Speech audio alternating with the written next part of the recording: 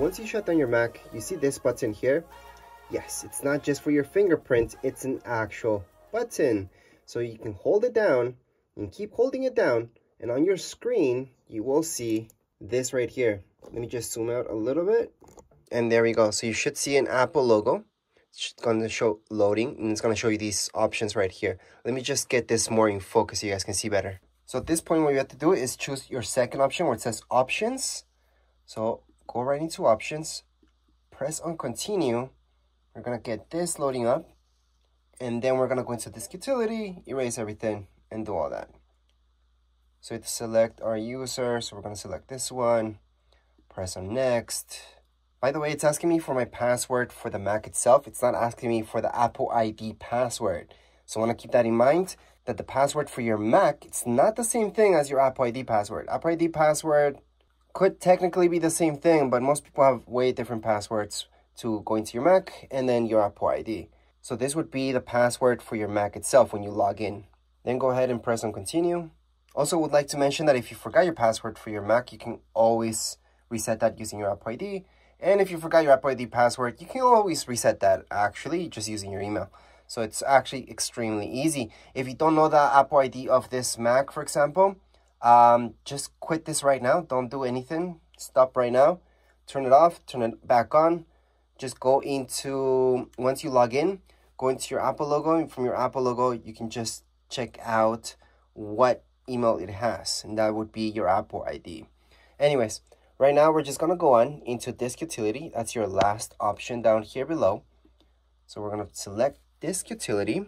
Once we select disk utility, you're going to see all of this. Just select the first option up here.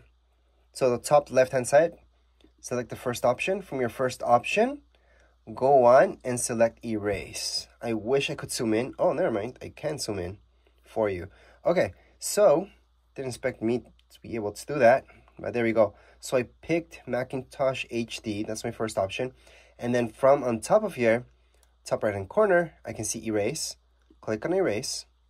You're going to be seeing this. Let me just zoom in again so you guys can see better. And you want to pick this. Now, if you have an older Mac and you're using the Command R thing, or if you have a Fusion drive for that matter, then you would be using maybe Journaled. But if you have an SSD drive, you're only going to get these options. So just go for the first one. I would leave the name as is and then click on erase. So when you're about to do this, it does give you a warning, obviously, because you're going to delete everything. So go ahead and erase everything. Erase and restart. And there we go. So right now, let me see if I can actually zoom out. There we go. Then it looks a lot more normal. So we just have to wait a little bit. It usually doesn't take that long unless, again, you have a Fusion drive or an HD, so a regular hard drive, instead of an SSD, which is way faster. But again, this is supposed to be a tutorial for your Mac M1s and M2s. So for your Mac M1s and M2s, this process is usually extremely fast. So here we go, and we are in Activate Mac. Do not click on Restart. Do not do that. Right now, if it doesn't let you click on Next, it's because you're not connected to Wi-Fi. So on the top right-hand corner of your screen, so again, if you're stuck in this Activate Mac, it just means you're not connected to Wi-Fi. So on the top right-hand corner, you're going to see this. That's your Wi-Fi. Just click on it. And then from here, connect to whatever Wi-Fi you've got. So for me, it's this one. It's the best one available. It's going to ask me to put in my password. I'm going to put it in. Click on Join. And once it connects to your Wi-Fi, then and only then can you activate this Mac. If you're having problems with Wi-Fi, just not hooking up, just use an Ethernet cable. That will fix your issue. All right, so at this point, it's going to tell you that activation lock. It's fine. It doesn't mean it's stolen or anything like that. You just have to put the password for that Apple ID. Again, if you forgot the password for your Apple ID, you can always reset it. Obviously, you need your email, and the Apple ID, it's going to actually tell you there what Apple ID it is. So you know which email to go to, just in case you haven't used this for a while. Anyways, once you put in your password, just select Next.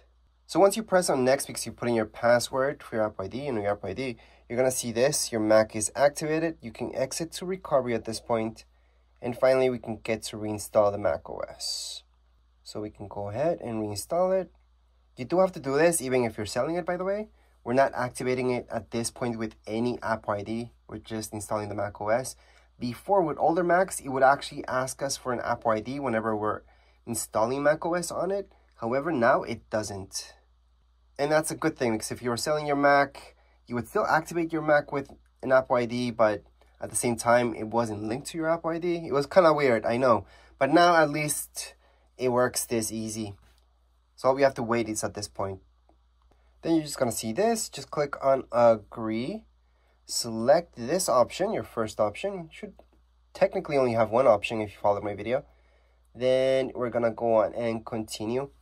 Now, what does this message mean? This message means we need a power source. So we're going to hook up our Mac to some electricity. So we're just going to use that cable. Once we hook it up, it's just going to go on and do this. And that's because it's very important, even if you have 100% of your battery, it's very important that it doesn't die at any point in time during this process. So that's why it's asking you to hook it up to some electricity, even though you might have 100% of your battery. So this right here is really about your internet speed plus your Mac speed. So just wait. So after it's just gonna restart briefly, then you're gonna see this again. And don't worry about it. At this point, actually, you could just leave your Mac and then just come back later on. But I'm showing you every single step, so you guys don't worry about the procedure. So I'm going to show you every single part of this process. But we're almost done, actually. If you know how to use VoiceOver, press so there we go. You are all done at this point.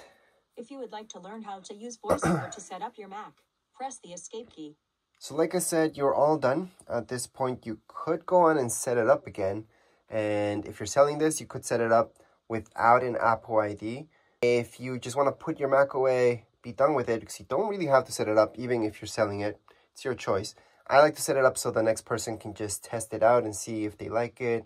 But you don't have to. All you have to do is just hold on to the power key. So remember that button up here? Yeah, the fingerprint. Just hold on to it until it shuts down. And you're done. Just let it be. Once the next person, or once you feel like you want to set this up, just open it up again, turn it on, and you're going to get this screen again, and just go throughout the whole setup process. So right now, if you guys want to see how I set this up without an Apple ID, just check out that video. I'm going to make a separate video for that. But again, for the rest of you, you can go on, hold that power key until it shuts down, and you are all done. If you guys have any comments, questions, you guys can write down here in the comments area. Don't forget to subscribe and like. Thank you.